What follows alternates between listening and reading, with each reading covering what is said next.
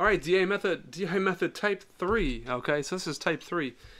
Now, we've talked about type 1, where the derivative row, if you differentiate, you get down to a 0, you can stop there on both columns, and that is your last row, and you're done, right? You do your diagonal thing, and you're done. The 0 row is full, and you're done.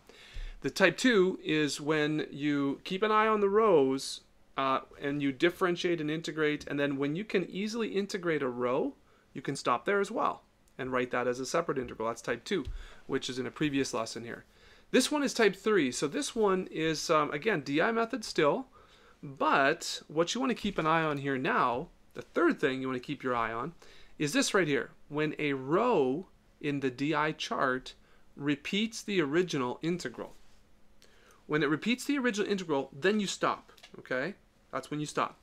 So this is type 3, okay? When a row in the DI chart starts to repeat the original. So an example of this would come with this integral of e to the x sine x dx. So let's see. Remember our Lie8. Okay, this is how we determine which one we're going to differentiate. So logarithms. Do we have a ln? Nope. What was the I again? Inverse trig. No, don't use that very often. No inverse trig. Algebra. Like a polynomial? Nope. Okay, so what's t? Trig. Ah, trig comes before exponential. So we're gonna do sine x here, and we're gonna do e to the x here. So we remember our plus here, we remember our minus, plus, minus, and so on. So this row, remember, is an integral, right? Each row is an integral. That's our original integral. I've just put it in the chart there. So now I'm going to take the derivative of sine of x, which is going to be cos of x. That's nice and neat. And on this next one, the integral of e to the x is simply e to the x. Okay, that is awesome. Let's do this again. What's the derivative of cos? Well, the derivative of cos is negative sine x. Okay, awesome. And what's the integral of e to the x? Well, that's e to the x. Okay, that's awesome. Now,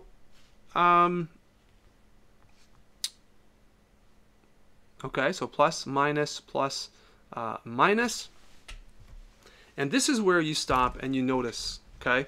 This is where you stop and you notice that disregarding the signs, okay, disregarding the plus, minus, okay, we're not counting that. But notice we have sine x times e to the x right here. Sine x times e to the x. Now, I wrote this as plus a minus sign, but you could write it like this, right? Plus, minus, it could be just a minus out here. And so what you have is you have a repeat. You have sine x times e to the x. So here's your repeat. So this is where type 3 comes into play, and you say, okay, wait a minute, I've got a row that repeats itself. So chances are you might, obviously this derivative is not going to get to 0, right? It's not going to get to 0 ever. You're going to be flipping from sine and cos, so you're not going to come across a row that's easy to integrate, like in type 2. So when you find a row that repeats, this is also when you can stop in your DI chart, okay? For type 3, stop. So what do we do here? Well, you write it out like this, and this is where we're actually going to write out the whole thing. So watch this. I'm going to write the integral, the original integral here. We're going to need this. So we have e to the x sine x dx, okay, equals. All right, so going back to our chart here, how do we start to tear this down, or how do we start to interpret this? I look at this, right? So I've got sine x. I might put e to the x before that. It just looks a little neater. E to the x sine x, okay, minus cos x times e to the x, or minus e to the x cos x. Do that. Now watch this. I'm going to write this as an integral. Sorry, minus integral of sine x e to the x dx. Minus integral sine x e to the x dx.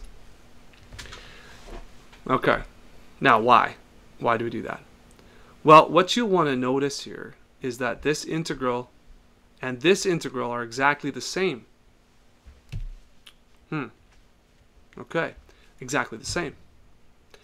So what we're going to be able to do here is we're actually, because remember, we're looking for what is this equal to. What is that equal to? That's what we're looking for. Well, I have what this is equal to, but I have a common term. I have a like term.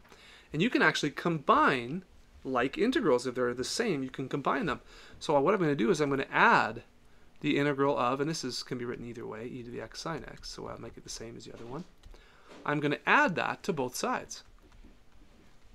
See this? So these two cancel out. And what do I have over here on the left now? I'll pop back to my black marker. So this is actually two integrals of e to the x sine x, right? dx. Okay? Now, I can't really combine these. I could factor, but don't worry about it. So e to the x sine x minus e to the x cos x. Okay? And I guess we would have to put a plus c out here. We'll do that at the end. But look at what we have here. Okay? I have 2 times this integral. And this integral is what I want to end up with. So how do I get rid of a 2? Well, I divide by 2. And you divide both sides by 2. So that's how you simplify this one. So you've got e to the x sine of x dx equals, and now I'm going to take out, you want to take out e to the x over 2? I don't know. E to the x over 2, you can take that out and you're left with sine x minus cos x plus c. How are we doing there? Plus c? Yeah. Okay, you liking that? I kind of like that. So again, type 3,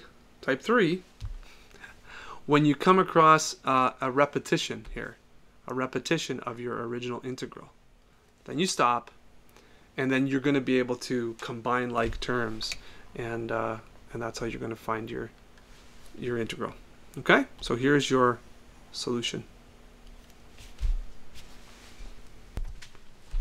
All right, so we're going to take a look at this question here. This is 1H in your Red Stewart text, or 1G, sorry. And this looks a little bit funny. Like, how do we integrate tan to the negative 1 of x? Okay, so do we have this on an integral chart? Well, maybe, but let's work it with the DI method. So how do you do that? Well, what you want to do is you want to first of all understand that this could be rewritten as integral of 1 times tan to the negative 1 of x. Okay? So yes, you'll be able to find tan to the negative 1 of x and what it is, but this is sort of integrating it without just using, you know, its property, right? Its identity or whatever. Without just using the chart. We're going to do this by parts. So one of the parts that we can introduce here is just a 1 times. Okay.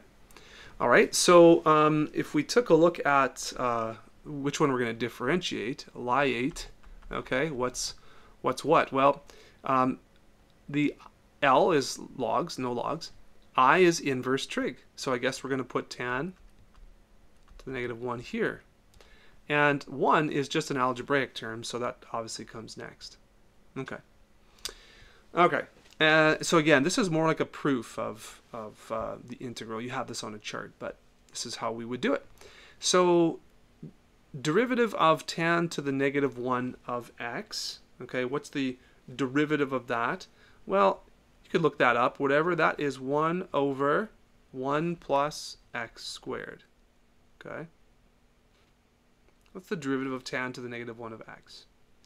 What's the integral of 1? Well, the integral of 1 is x.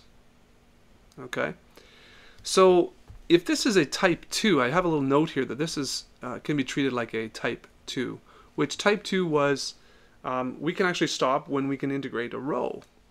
Okay, so I'm going to write this as x times tan to the negative 1 of x minus an integral of x over 1 plus x squared dx.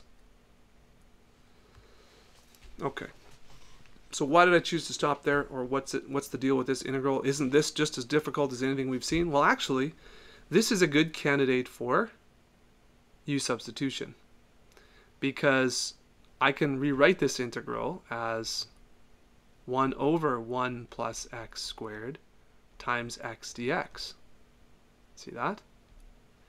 And this 1 plus x squared could be equal to u. And so du is 2x dx, which I have a portion of that. All I need to do is to figure out what the 2 is. So, hope you're with me here so far, but I'm going to do u substitution here. That's all I'm doing. So I'm going to put a 2 in there, and I'm going to put a 1/2 outside. Now I have 2x dx. And so this integral can actually be written as 1/2 the integral of 1 over u du. And what's the integral of 1 over u du? The integral is ln of u. Ln of u. Okay? And so we'll make that an absolute value. Should be an absolute value here. Although this is going to be 1 plus x squared. This is going to be positive anyways, so it doesn't really matter. But now what we have here is we have our final answer. X times tan to the negative 1x minus 1/2 times the ln of 1 plus x squared plus c.